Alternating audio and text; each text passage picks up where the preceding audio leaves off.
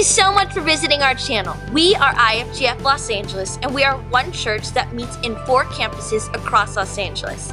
If you want more information on how to attend one of our services or how to get connected with our church, please visit ifgfla.com. This message was recently filmed in our Monrovia campus and features our senior pastor, Daniel Hanafi. We hope you are blessed.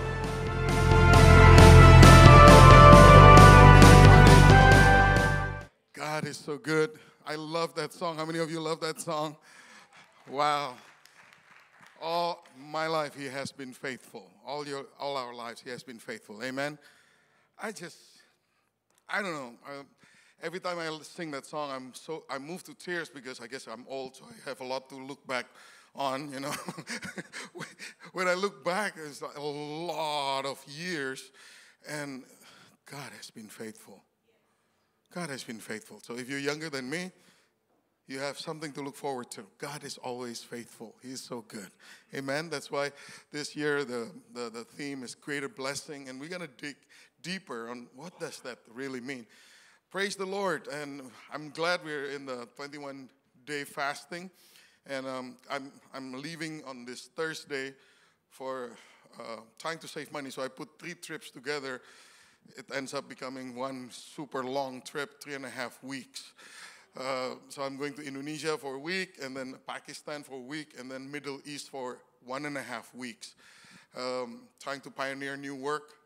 In Middle East, I'm going to Oman, Bahrain, Qatar, Kuwait, and 3 cities in Saudi Arabia. All new places that I've never been. It's going to be exciting. In Pakistan, I'm going also to a new area, Peshawar. Anybody know Peshawar? Well, in my visa that I just got a few days ago, there's 2 cities that's restricted that I'm not supposed to go to. One is Quetta, that's near Kandahar, Afghanistan, and the other one is Peshawar, near Kabul, Afghanistan, near the Khyber Pass. But Quetta, we already have 6 churches, so I'm not worried. But Peshawar, we don't have a church yet, so I'm going there. So pray for me. That's a dicey city. I was looking at the Wikipedia. It's like the most dangerous city in Pakistan. So good times, right?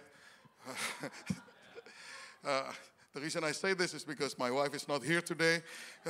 Don't tell her, please. But I know God is sending us. I'm just the one that goes, but we are all going. The Bible talks about the one that the one that sows, the one that waters, the one that harvests, all get the same reward. Right? So, aren't you glad I'm going? Right? Hallelujah. Praise the Lord. I know you're such a nice church, right? You love your pastor so much. Amen. So at least pray for me. It's going to be in the website. My whole schedule is coming up 3.5 weeks. I'll be missing 3 Sundays, but I will be back. Amen. Praise God. How many of you are excited that the kingdom of God is expanding? Hallelujah. Look, I just have to tell you this. I have to tell you this. Like, what are we doing on earth anyway? If you really read the whole Bible, there's only 2 things, right? One is that you would be changed by the Word of God, that you will become more and more like Him. That's discipleship. 2, we're still here on earth, not only to change, to become better, to become more like Him, but number 2, we are given the privilege to preach the gospel to those that never heard. Amen. Do you know that the statistics in the United States, United States church budget that goes to unreached areas is less than 0.01% of church budget. That goes to people that never heard the gospel. Now you think about it, it's been 2,000 years since Jesus came. For 2,000 years, the greatest message that you can actually be saved, that you don't have to go to hell because of your sins. The greatest message that somebody has paid in full for all your sins, past, present, and future. Is there greater news There's no greater news than that. And we are not even charged to convert people. We are only charged with making this news available to people. And then they make their choice. We are not to impose our beliefs. We're just telling them the good news and they can choose whatever they want. Even so, 2,000 years, there's close to 3 billion people on earth never heard. Never heard. Because the church is just too selfish. We spend most of our money and our time just thinking about, talking about, taking care of ourselves. So we should not do that. Amen. Amen. We need to preach the gospel where it's not convenient, where it is hard, where it's never heard. Look, why Middle East? Why am I going to Middle East? I don't like Middle Eastern food. I don't particularly like to go there. But that's the area in the world that has the least availability of the gospel. Somebody got to go. Amen. Somebody got to go. And that's what the church is for. So thank you for sending me. I'm going knowing that my whole church sent me with the prayers, with everything. We're going together. And we are going to do this thing together. Amen. Look, without your prayers, I could go and nothing happens, okay? I need miracles happening. You don't just go breezing into Kuwait and something happens. As of this minute, I don't know one person in Kuwait. And I'm leaving Thursday. I do not know one person in Kuwait. I know somebody in Qatar that's going to bring me there. What makes me think that something can happen? Unless it's the work of the Lord, unless it's the Holy Spirit, unless you pray, unless we pray, unless God does something that is completely out of my realm of abilities. I can't do anything. I'm just there to witness God work. Amen. So let's go together. Amen. Hallelujah. Praise the Lord. Now, greater blessing. Last week, I shared to you what I believe I received from the Holy Spirit, the promises of God. I will restore the fortunes of Jacob's tents. Those that don't deserve it. Amen. God restored. How many of you are saying yes and amen to that? Yeah, I'm part of Jacob's tents. I don't deserve it. God will restore me. He's going to build on top of ruins. How many of you have ruins in your lives? God is going to build something wonderful right on top of that ruins. Just to show the devil who's greater. Amen. So get ready. Every area of ruins in your life, he's going to build on top of it a beautiful, beautiful thing that he's going to fashion for you. Amen. And then there's going to come songs of what? Thanksgiving and rejoicing. Amen. Thanksgiving and rejoicing. That's what we want to hear in your lives, in this church. There's not sounds of grumblings and complaining and moaning and whatever it is. It's going to be songs of thanksgiving, songs of rejoicing. Amen. Not just because things are going well. I mean, anybody can rejoice when things are going well. But yesterday at Bob, we were talking.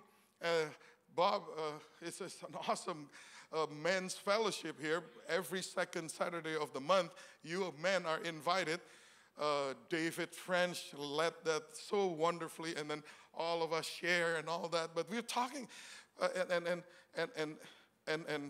we were talking about the difference between joy and happiness. What is the difference between joy and happiness?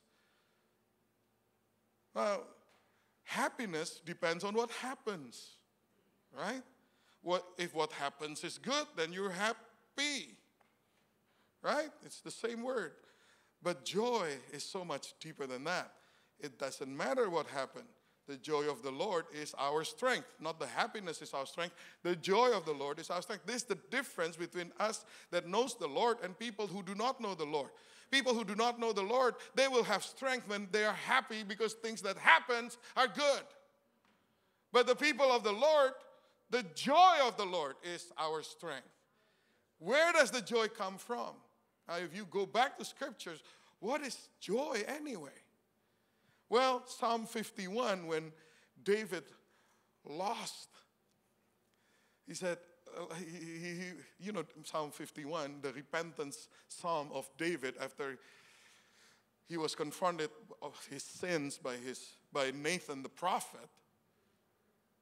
What did he say? Restore unto me, what? The joy of thy salvation.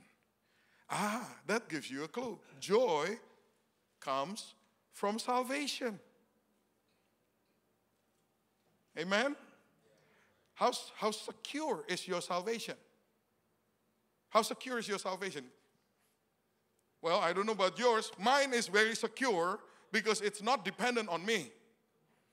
Mine is super secure. I know I'm safe because it's not dependent on my performance. It is fully dependent on the finished work of Jesus Christ on the cross. His death and his resurrection was perfect, flawless. It covers all my sin, past, present, and future. Everything is covered right there on the cross. Nothing left behind. Everything is paid for. Hallelujah. It's paid in full. I am secure.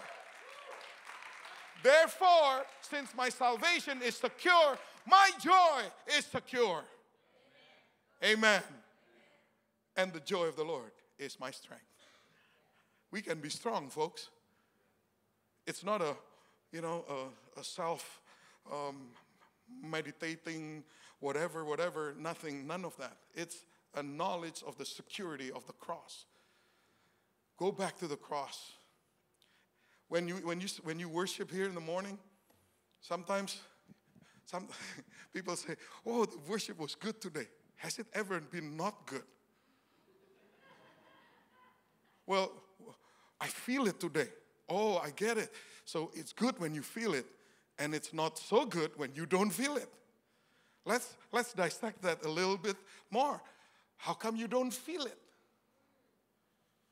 Well, Psalm 100 verse 4 says what? Enter his gates with thanksgiving and into his courts with praise. Now, thanksgiving is your deal. Are you thankful or not? Are you coming in here thankful that your salvation is secure, that the joy of the Lord is your strength, so that no matter what's going on in your life, you are thankful, therefore you enter the gates. Why are you thankful? Because you saw that Jesus died on the cross for you to pay all your debts. You know, in the old times, in the Old Testament times, to enter the presence of the Lord in the Holy of Holies, okay, there's three steps there. First is the courtyard, the holy place, the most holy place. So in order to get into the presence of God, first thing, you enter the gates with thanksgiving. Why? There, right there in the front, the first thing you will see when you enter the gates of that Moses tabernacle is what? Is the altar of the burnt offering. What is it talking about? It's the sacrifice that needs to be paid in order for you to be able to enter God's presence. Somebody needs to pay for your sins. Otherwise, you cannot enter the holy presence of God or you burn up. So, what is the source of the thanksgiving? It's the sacrifice. Whose sacrifice? Jesus' sacrifice. So why? So when you come in the morning here, the first thing you need to see is the cross. Because that's the source of your thanksgiving. And if you understand what that's for, if that cross is for you, to pay for your sin, and that you've been forgiven, that you're accepted in the beloved, that nothing can separate you from the love of God, who can be not thankful? So you're thankful and you enter his gate with thanksgiving. You just enter into his presence. You are in God's presence. Why don't you feel it? It's because you forgot about this. Because you enter here and it's like, oh, I want to feel something. Hey, it's not a magic place here. This is all coming from an understanding of what Jesus did for you. Hallelujah. Amen. That's not my sermon. I need to go back to my sermon. Hallelujah. I don't know, but I just want to tell you the joy of the Lord is my strength. So we're talking last week about the fortunes of Jacob's tents being restored. God is going to build on your ruins, and the palace, the worship will stand in its place. And then there's songs of thanksgiving, sound of rejoicing. And God will add to our numbers. Hallelujah. And they will not be decreased. And He will give us honor, and we will not be disdained. I say amen to that. I say amen to that, and that's what we need to believe, that that's what God wants. Now the problem is, it doesn't always look like that. Throughout this year, this is from the Lord. However, there's going to be times that it's not going to look like that, and you start wondering, is that wishful thinking? Because as long as you're walking on this guilty sod right here on earth, my goodness, I tell you, stuff can happen. So, actually this year, all our churches are studying the book of James in the theme of greater blessing. So here it is, the book of James chapter 1, verse 2. Consider it pure joy. Everybody say pure joy. My brothers and sisters, whenever you face trials of many kinds, because you know that the testing of your faith produces perseverance. Let perseverance finish its work so that you may be mature and complete, not lacking anything. I don't know about you. I don't like this very much. I mean, I like the pure joy, but what's following seems contradictory to me. Because normally, when I'm facing trials, I don't consider it joy. Maybe perseverance or enduring or something like that. But this is the words of James. Consider it pure joy whenever you face trials of many kinds. Is one kind not enough? Many kinds. Because you know that the testing of your faith produces perseverance. And when it doesn't really, make me happier, because whenever I'm in trials, to tell you the truth, I don't care that I'm going to be increasing in perseverance. Anybody like, oh, thank you, God, I'm increasing in perseverance. I can feel it. Like who cares? I don't know about you. Maybe it's just me, but let perseverance finish its work. I still don't care. That you may be mature, I don't care. Why do I need to decide to be mature? I'm old, okay? And complete, not lacking anything. Here is the problem. I am not interested in the things that God is interested in. It's obvious God, in God's mind, these things are important for me. Not lacking anything, mature, perseverance. In His mind, it's important. Not in my mind. I just want relief from trials. I want it to go away. I don't like it. I don't care if I become mature or not. That's not my prayer. My prayer is, remove this pain. Don't say amen, because that's not where we should go. I'm just confessing right now. That's who I am. And I know, dude, preaching this message makes me realize that what I want and what God wants sometimes are not the same thing. And if anybody should change, it's not God, right? It should be me. I think a lot of times we waste our time trying to get God to change. And Pastor John Mendes just said that Jesus is the same yesterday, today, and forever. It's written in the book. He's never going to change, so give it up.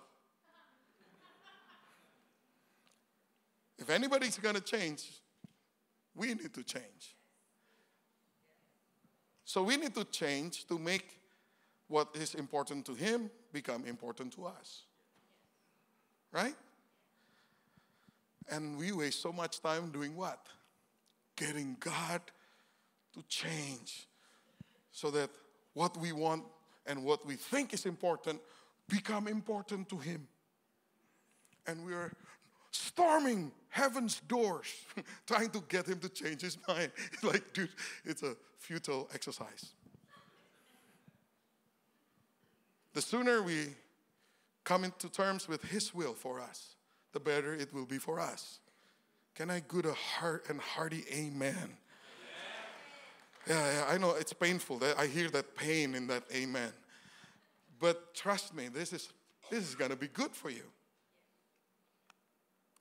If any of you lacks wisdom, you should ask God, who gives generously to all without finding fault, and it will be given to you.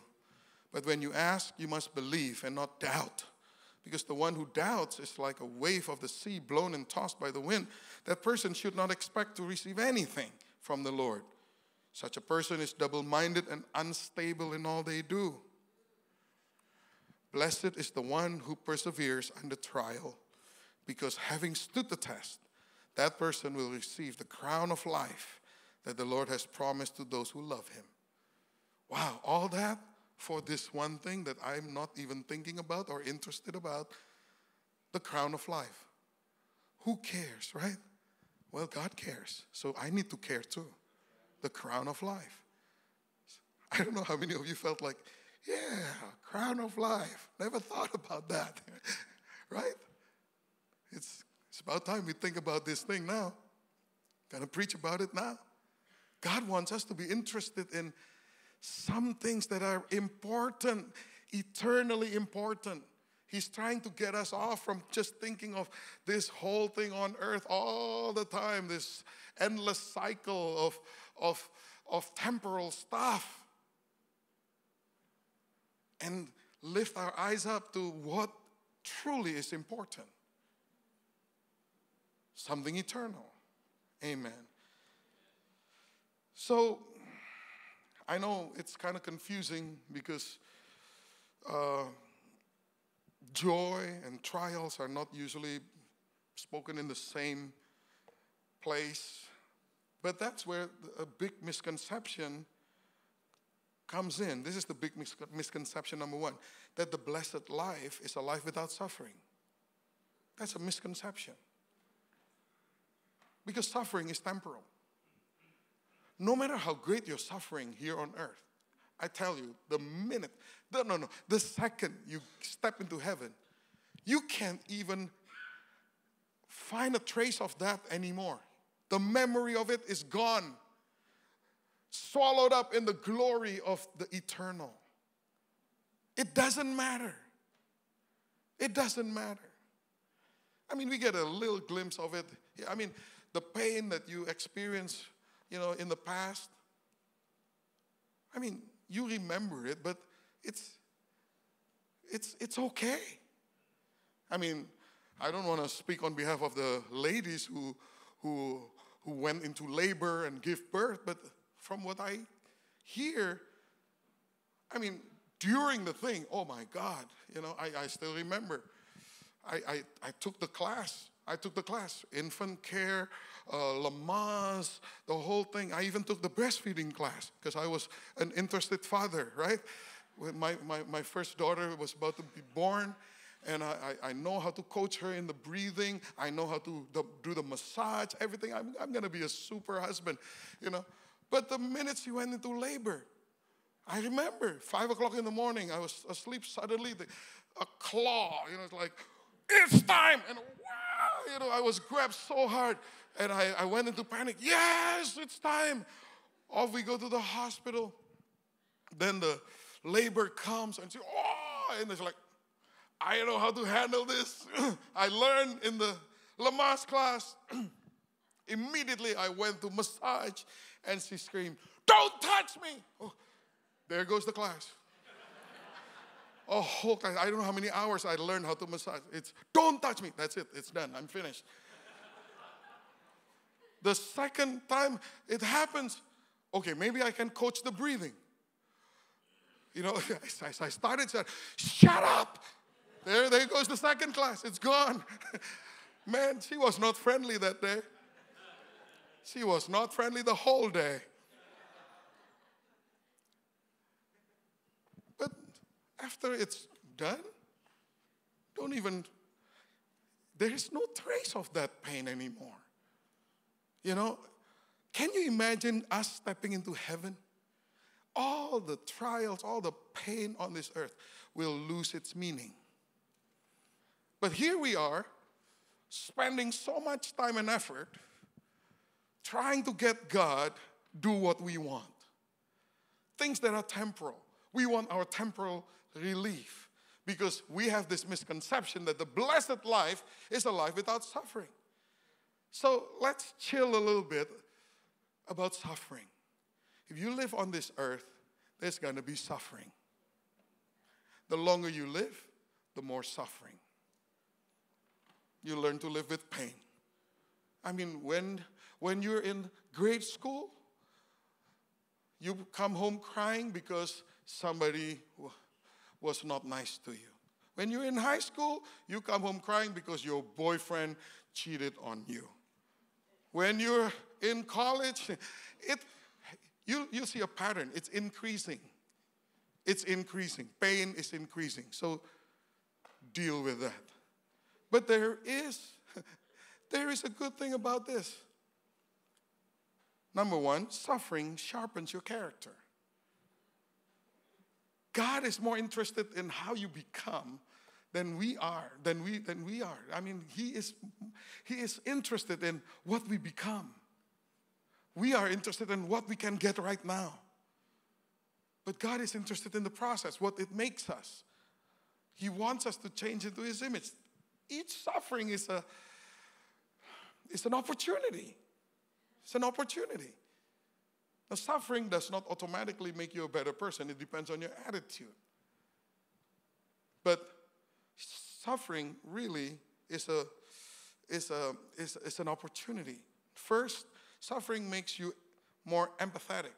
You can empathize with people that are suffering the same things. It opens the door for you to minister to other people. And secondly, suffering teaches us to love God for who He is rather than what He gives. It teaches us to love God for who He is rather than what He gives. If you never experience suffering, how do you know that you really love God for the sake of God rather than for the sake of your own pleasure? How do you know that? If you've never been through suffering. This is what Job had to go through and come to the point that he said, I know my Redeemer lives. And even when my whole skin is destroyed, in my flesh I will see Him and I will worship Him personally. How my heart yearned for Him. That's how I know Job really loves to worship God. Because that's what his situation is. In another passage, Job says this, though He slay me, yet I will trust in Him. Wow, that's something really deep right there.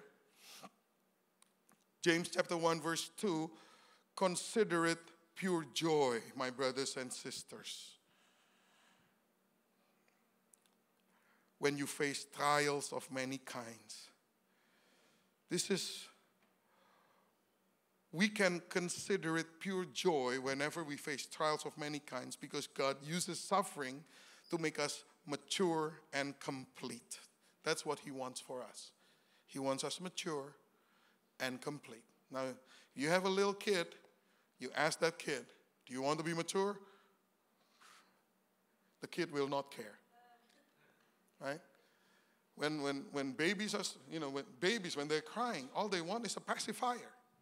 I learned that trick really fast, Well, wow. Then I buy so many. In every corner of my house, I have it. Such a great thing. Ah.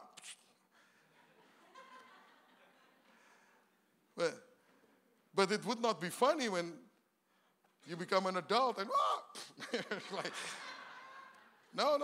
Sometimes you have to deal with that discomfort. You got to deal with the suffering. What is it for? You cannot just ask for pacifiers all the time. It's getting mature, getting more mature. Doesn't it sound very much like this passage in 1 Peter 1? In all this you greatly rejoice, though now for a little while you may have to suffer grief in all kinds of trials.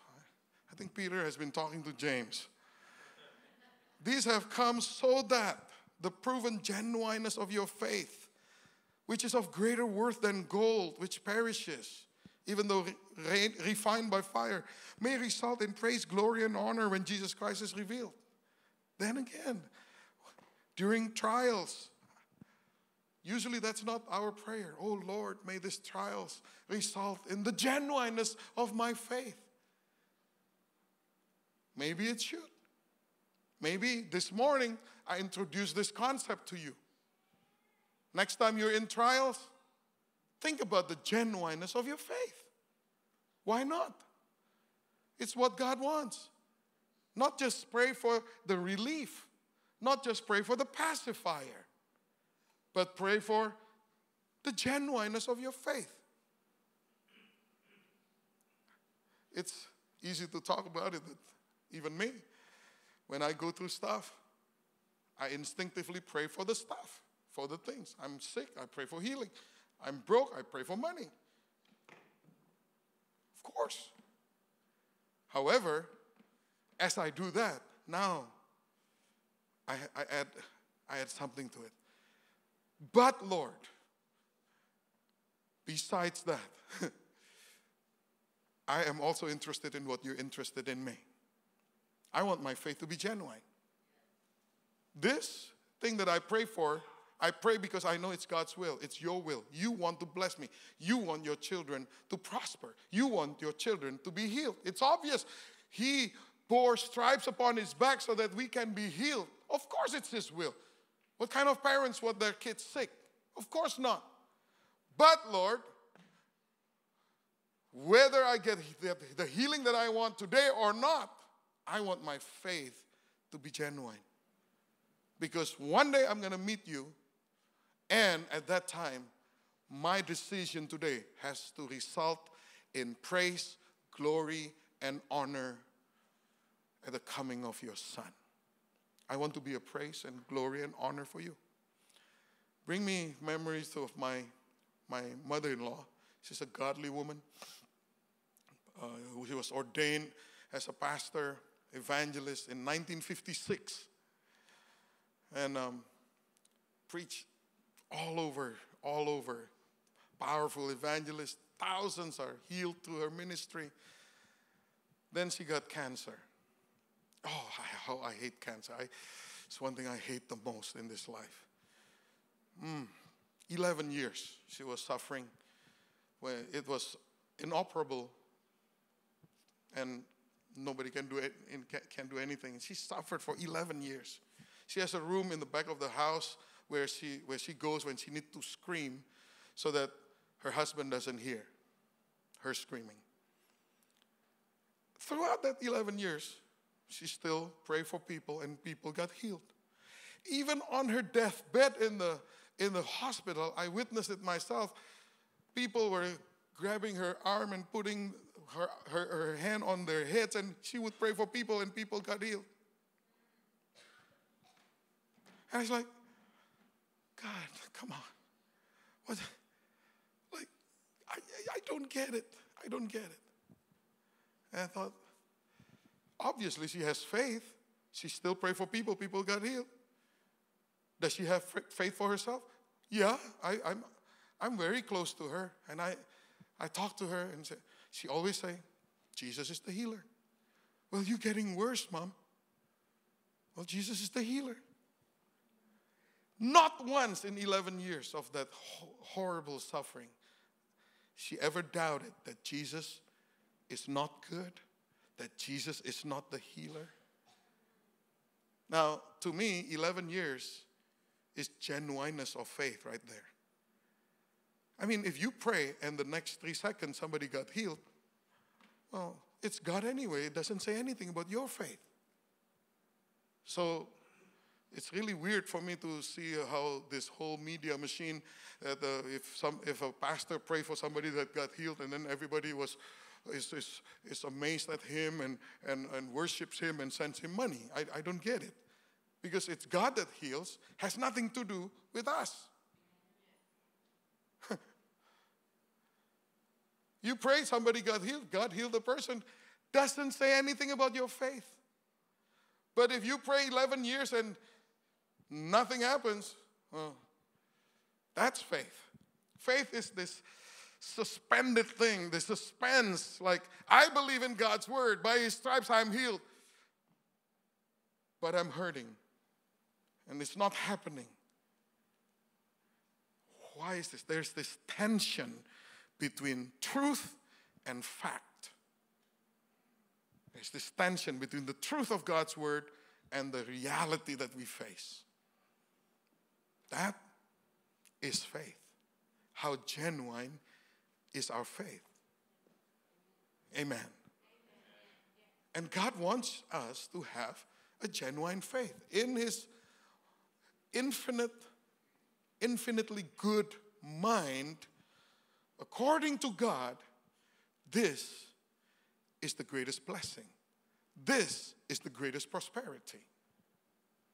Not in human mind. Human minds want stuff to happen.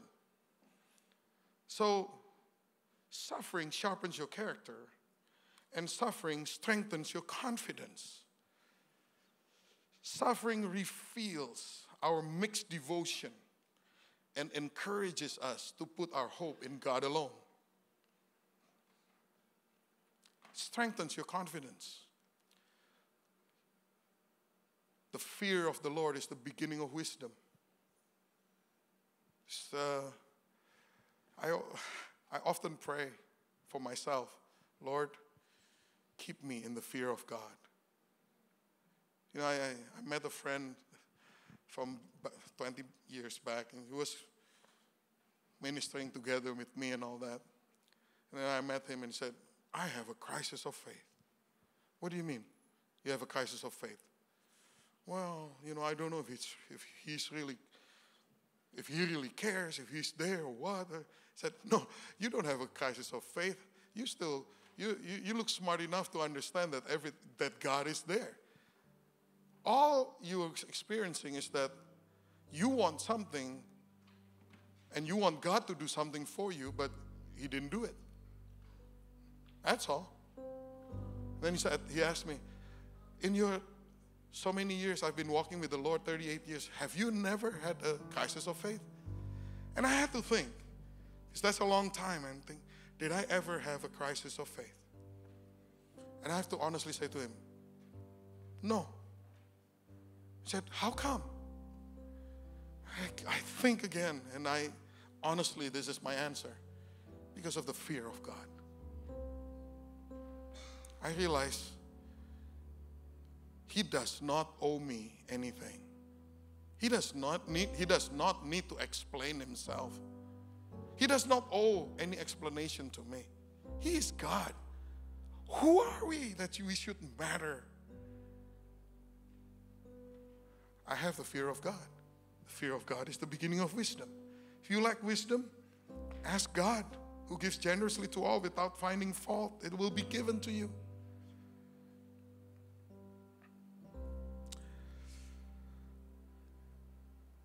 You know, Isaiah chapter 50, verse 10. This whole thing about confidence, this whole life on earth, what God is trying to do is to shift your confidence from yourself to Him. Because Hollywood keeps saying, believe in yourself, you know, have confidence in yourself. No. God is trying to shift your confidence from yourself to Him. Amen. Isaiah 50 verse 10 says this, who among you fears the Lord? Who obeys the voice of His servant? Who walks in darkness and has no light? Wow. When I read that, I've gone through that in my life. I've walked in darkness and I had no light. I don't know where God is. I don't know where this is leading to. I remember 3 years in Arcadia when economy was upside down and our building, we have tenants, went bankrupt. We were in deficit, $25,000 a month For 3 years, I was walking in darkness. I don't know what's going on. Have you ever walked in darkness where you have no light? You don't even know where God is. You don't know what God's plan is. I have been there quite a few times actually. But here's what it says. Let him trust in the name of the Lord and rely upon his God. So next time you walk in the dark, remember this verse. Trust in the name of the Lord. Confidence in him, not in yourself. Confidence in him. Shift your confidence from yourself to him. Learn to trust God in the dark. God didn't tell Job, after 3 chapters, he's still talking to Job. Life becomes so bad for Job in that first 3 chapters of the book. He didn't say that in chapter 42, things are going to turn around. I mean, as far as he's concerned, he's in chapter 40. He said, this might go another 100 chapter. He was in the dark from chapter 3, from chapter 2 to 42. 40 chapters right there. And then just like that, things turn around. Because why? Because it doesn't matter anymore. Because it doesn't matter anymore. Job got where God wants him to be. Said, though you slay me, yet I will trust in him. How many chapters will it take for you to come to that point? My suggestion, less is better.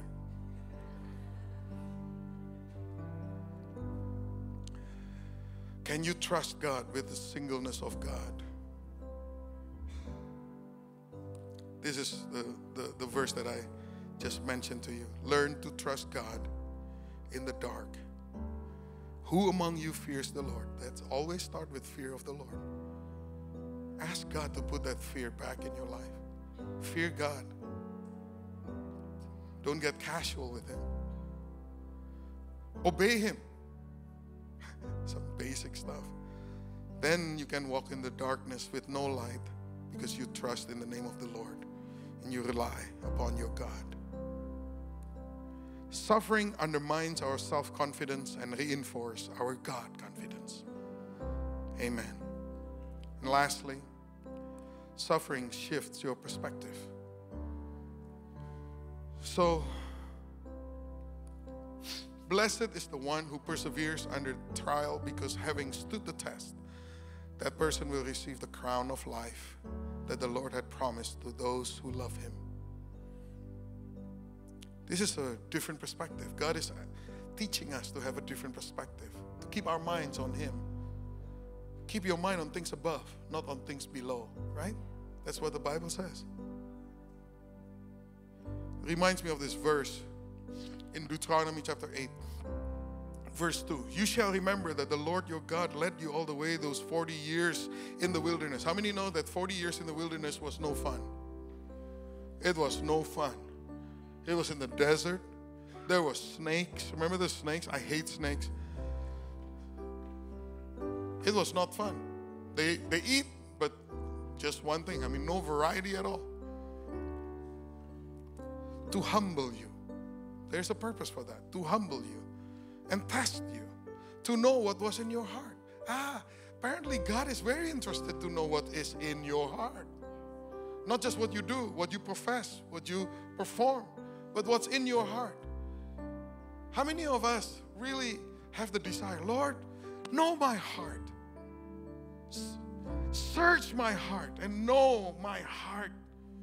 Because I don't want anything except to be one with you. I don't want anything. I'm not asking for anything. Just want to be with you. Just want you. Amen.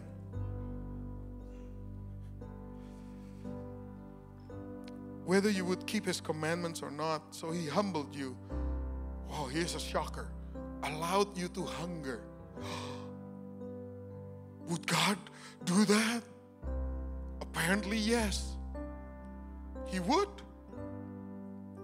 He would allow you to hunger. How many of you know that hunger is not fun? It's not comfortable at all.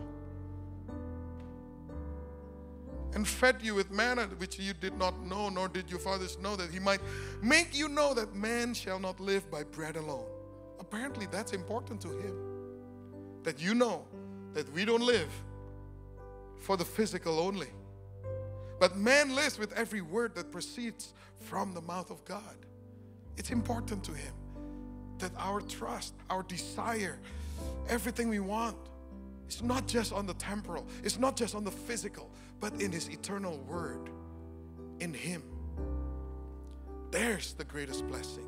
There's the greatest prosperity. Amen. So it's an invitation of a life that is not shallow, of a Christianity that is meaningful, not manipulative. You are in this relationship for love, not for stuff you can get. Isn't that just the yuckiest thing ever? Pretending to be in love just to get stuff. Right? We should be in love because we're in love. When we lift up our hearts, our hands, our soul to Him, that it would genuinely be just desiring Him and nothing else. I believe that is the greatest prosperity. That's the greatest blessing. God will give us all kinds of opportunities, including suffering. Because suffering helps us to understand this deepest part of His truth. And so we know that in all things, God works for the good of those who love Him, who have been called according to His purpose. That's us. We love Him. We are called to His purpose. Everything will work together for good. Everything will not be good, but everything will work together for good. Just make sure you're looking in the right direction. Let's make sure that your hope is in Him and your focus is in Him alone. In Christ, our pain is never in vain. Amen. Let's stand up together.